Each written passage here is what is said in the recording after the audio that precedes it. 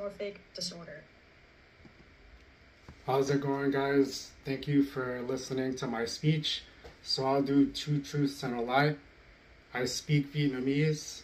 I lost weight for the month of March, and I have 2 birds. You guys could comment down below which one do you guys think is the truths and the lies. So I don't speak Vietnamese. I used to speak when I was a kid. This has nothing to do with the speech, by the way.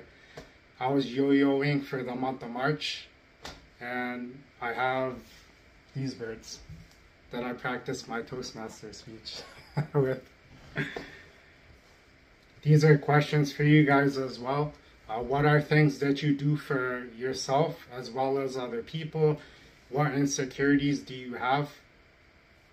How many are happy with the way that you look in general? And I was thinking that your body is the greatest gift that you could have. It's your vehicle, it's your tool, it's your representation, your avatar. It's what other people see of you before they meet you. And I think how you look can influence how you feel. And I was just recalling back to last spring and last summer that I was really on point. I was really into self-development, and I would like to get back to that place where I could be gobsmacked with how I look and how I feel. I think everybody has insecurities, and I have them as well, whether they're the bags underneath my eyes, my blackheads, my gray hairs. But maybe it's better to focus on the positives, such as my health, my intelligence, or maybe my charm. I was also wondering, why do I have body dysmorphic disorder or body dysmorphia? And I think that when I was a kid, I used to be in survival mode. I was relatively small.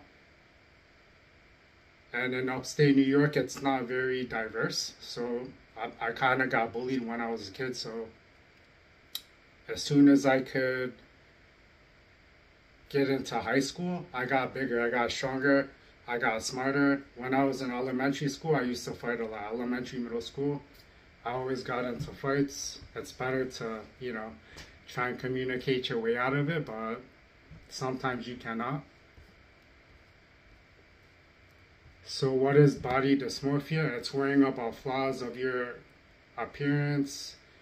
Sometimes they're not noticeable to other people. For example, my dominant side, my right side, it's bigger than the left side. Probably because I use it more. That makes sense, right? I could be obsessing over these things that don't really matter. But in the back of my mind, these are things that I could try to change, because it's more of a lifestyle that I would like to live. Because I always told my mom that, I'm not a tall guy, but I could be a bigger guy, So it's something that I could try to be good at. And also for my friends as well, that I could try to teach them how to be fit or how to be healthy.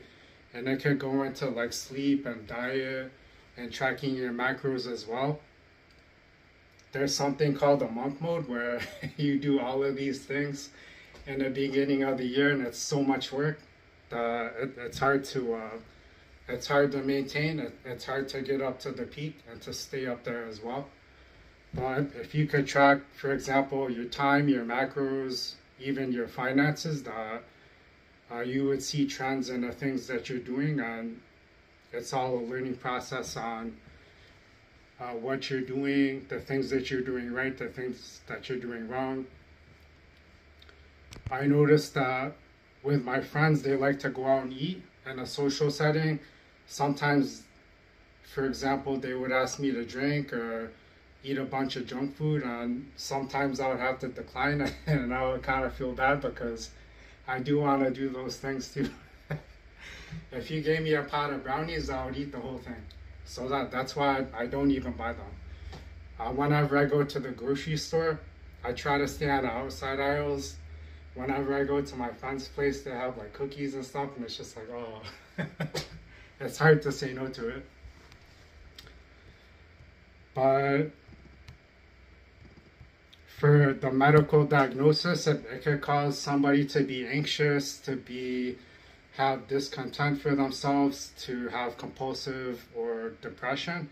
And I'm not medically diagnosed for these things. And then also, I was looking up on Google, and they said that if you wanted to treat it, you could get therapy, you could get on medication, but in my opinion, it's something that you would have to try and fix yourself through, audiobooks or learning or trying to habit stack. So just say, for example, for walking, if you walk for 10,000 steps a day, it's probably 300 to 400 calories. So imagine if you could do it every day. Every day, you could habit stack it with going out for a hike to see nature, listen to an audiobook. You could go out with friends. If it's too sunny, you could go to Walmart or the mall, something like that. There's a quote. It says, a coach, a teacher, a doctor, a psychiatrist, they don't make you better, you do.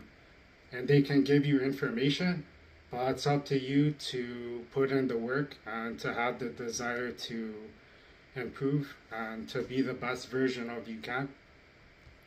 Count your blessings and have physical and mental health. And for self-development, it's one of the things that you could do to stay on point, because throughout life, your targets are moving.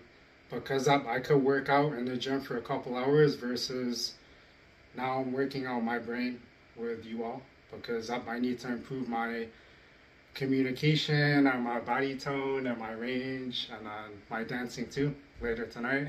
But yeah, that's my speech. And if you guys need any help with like health tips, let me know. I would love to chat.